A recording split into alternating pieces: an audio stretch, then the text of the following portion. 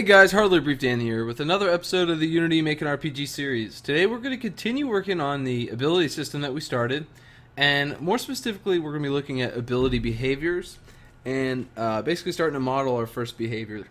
So you might be seeing these errors here. You won't have them, but it's because I changed, I started changing how I wanted to handle some basic information, and I realized I messed something up and I just didn't delete everything. But we're going to go over that because we're going to be adding this today as well. So let's go in our scripts folder, and here we have our ability system or ability behaviors, and basically we're missing this reference that we're going to create right now. So first things first, let's create a new script and new class. So in our scripts folder, let's click create, and we're going to create a new C# script, and it's going to be called basic object information, like that.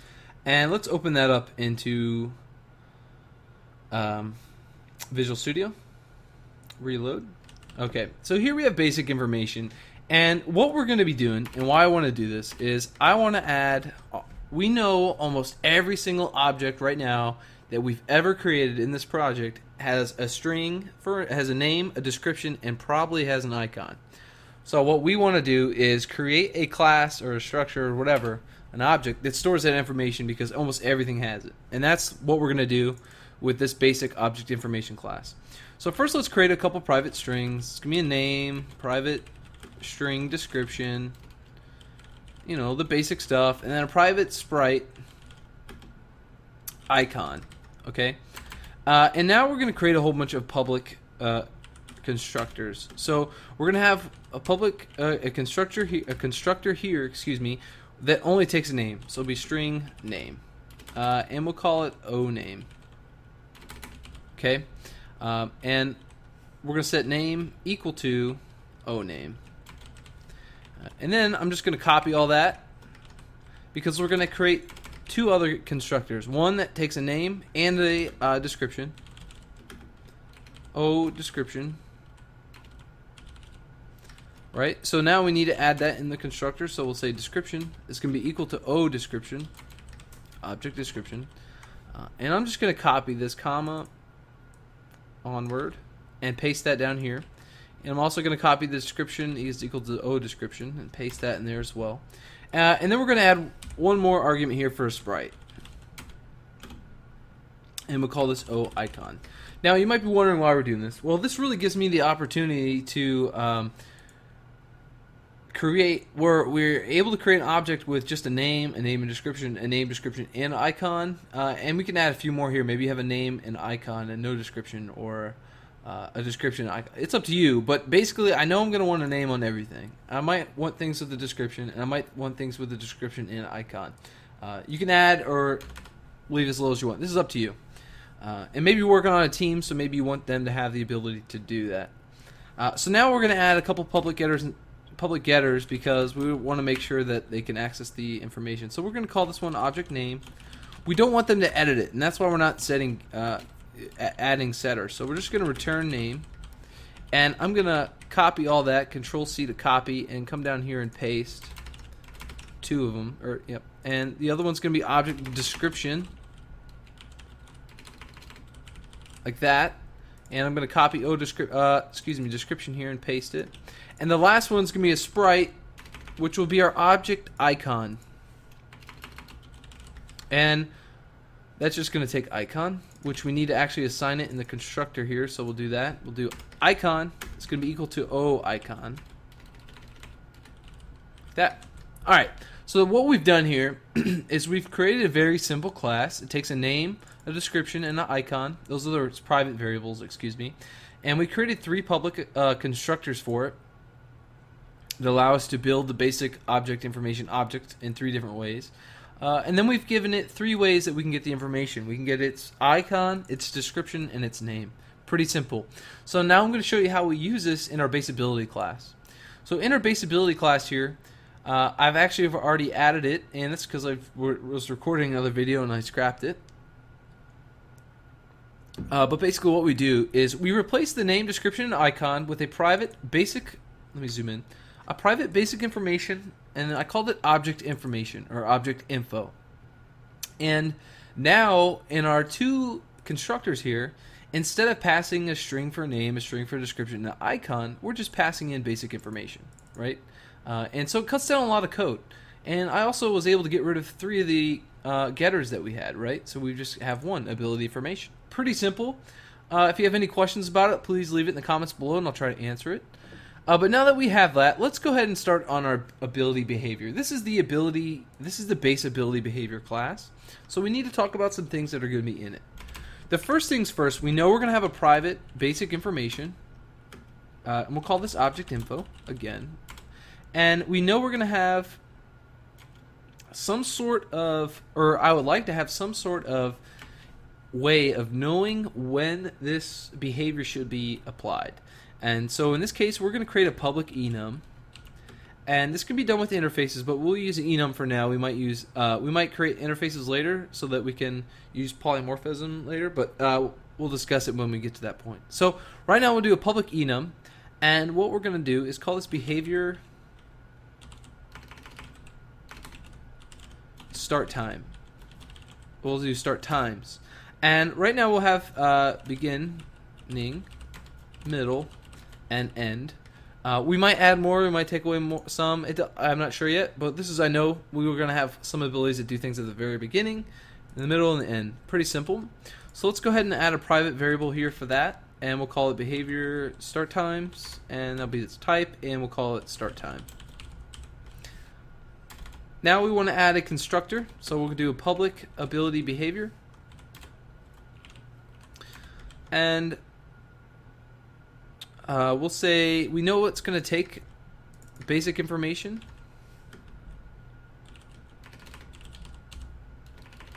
So we'll say basic info. And we know it's going to have a start time, and we want to make sure that we send a start time. So we'll call it S time. Like that. Now what we need to do is send in that information, or when we send it, we need to set it to it. So we'll do object info is equal to basic info. Pretty simple. And then we'll do start time is going to be equal to S time. Now there's one other thing that we want to do, and we're going to make a public virtual void so that we can override it in the different classes that we create. So we'll have a public virtual void, and we're going to call this perform behavior. And I don't really like that, so if you guys come up with a better name, let me know. Basically, this is what we're going to call when we do the behavior kind of thing. And I don't like perform behavior. Maybe it should be action. I'm not sure, but let me know if you guys got a suggestion in the comments, please. So right now, this is their basic. We're going to call this method whenever we want the behavior to do whatever it's supposed to do. And the reason why this is going to be virtual is because we want to include it in everything. But if we don't include it on a class, we want to have a basic setup of what it does. And I'm not sure how this is going to work just yet, so we're going to leave it blank. But I know we're going to want it. So now that we have that, let's go ahead and create a 2 public getters. And I'm going to go ahead and copy this basic information one like that, or that's in the ability info. So I just highlight it and Control-C to copy it. I'm going to paste it into our ability behavior, and I'm going to add behavior between ability and info here. So it's going to be ability behavior info like that, and we're going to return object info. And then the last one, it's going to be a public, and it's going to be behavior types start times, and it'll be ability behavior start time, and we'll just do a get, and we'll return start time. Pretty simple, but we want to make sure we include that because, again, it's smarter, it's safer to have public variables that access the private variables, so we're not actually editing the private information. Okay, so now that we've done that, let's start working on a basic basic class. And let's start trying to model the fireball, which, if you remember correctly, remember in the introduction video, I said the fireball is the spell that we want to create first. So what we'll do actually is let's go into Unity here, and we're going to create a folder. And once I hit create, we're going to create a folder, and we're going to call it behaviors. And then I'm going to create one other folder, and we'll call it abilities. Abilities. Yep. and I'm going to drag and make sure that's in the ability system. And we're actually going to get rid of this eventually, but I want to make a fireball spell, fireball ability first. And I want to have that so that I can model, kind of explain what we're going to be doing, like show you the old way of doing it and then show you the new way what we're going to do, kind of thing. But anyways, under behaviors, we're going to create a new behavior, and this is going to be ranged. And what I want you guys to do, is open that up, reload, and go back into Unity, and then open up Fireball ability. We'll delete model behavior. We're not going to be using it. And I kind of just want to use this as a basic structure to kind of let you know how we're going to do this. So we have this Fireball ability that's going to really inherit from ability. So I guess we can add that, right? And we can add the information. We can call this constructor, and we can add all the different types of information we want.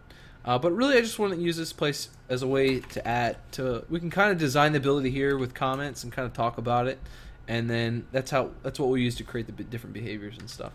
So we know it's ranged, right? And we know range is going to happen at the beginning, so at the start. And what else? I guess that's really it. So for range, it might have a max distance, maybe. It requires a target, actually. We can say that.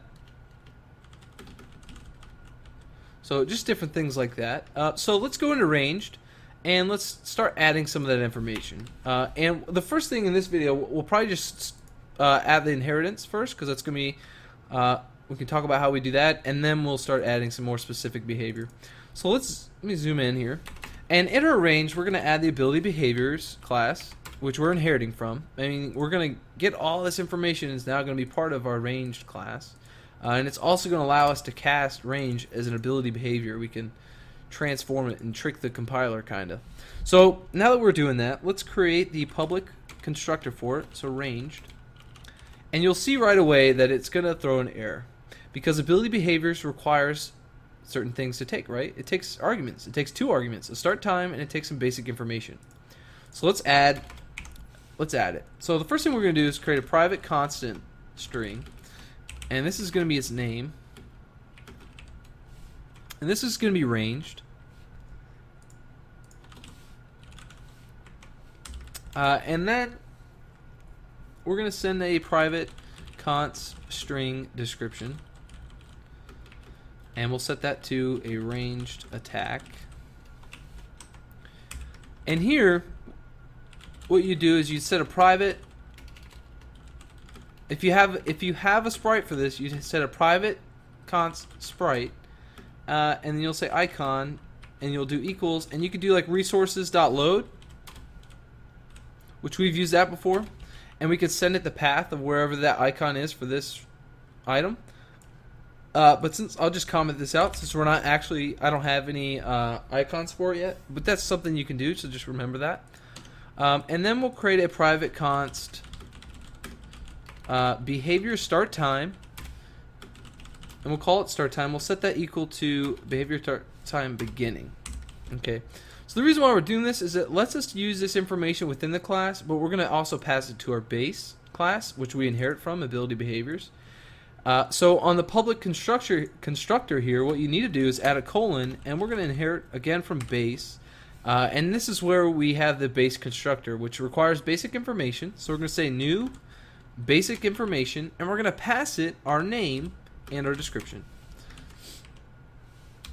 And then we're going to send it time, which is our start time. And I misspelled that. There we go. So here we're sending it a new basic information of a name and description, and we're setting it start time. Let's go into Unity. Let's make sure we don't have any errors, and we don't. We got a couple warnings. Well, that's okay. We can worry about those later. So what we're doing here is we've created a constant string range. We created a constant string description. It just says a ranged attack or a ranged behavior, maybe. You can do that's whatever you want. And then we created start time. And if you want an icon, you'd actually, since it's a sprite, we'd actually paste it in here. So you do a comma and then sprite, because remember we created those 3 different constructors for it. But we don't have it for now. You might already. It's up to you. But now that we've done that, let's talk about a few other things that we might want. We're going to want the ability to customize this ranged behavior. Maybe you want your ranged behaviors, maybe you have a fireball and you have a rock, okay? Maybe the fireball goes farther than the rock. Well, you don't want them, you want the same behavior of ranged on it, but you want them to act differently. So that's what we're going to do here. We're going to create a private float. And we're going to create min distance, private float max distance. And here, when we create the ranged attack, we want to, or behavior, excuse me, we want to specify those. So we're going to pass them in. So we'll just say float min dist max, and then float max dist. And we're going to create a couple getters for it, and then we'll probably end the video here. So we'll do a public get. Public float, and we'll call this max or min distance, and we'll do a get return min distance. Okay, and I'm gonna highlight that and paste it in here, and we'll do max. And in the next video, we're gonna touch more on this and kind of really start fine-tuning this. But the reason why I want this constructor this way is so that we can create multiple variations of what ranged behavior is. It's going to have the same generic idea that we're going to tell the ability that, hey, look at how far I can and cannot go at the beginning, and that's its behavior. But we'll get into more of that in the next video. So hopefully you learned something. Hopefully you enjoy it. Please like, subscribe, and comment, and I'll talk to you guys next time.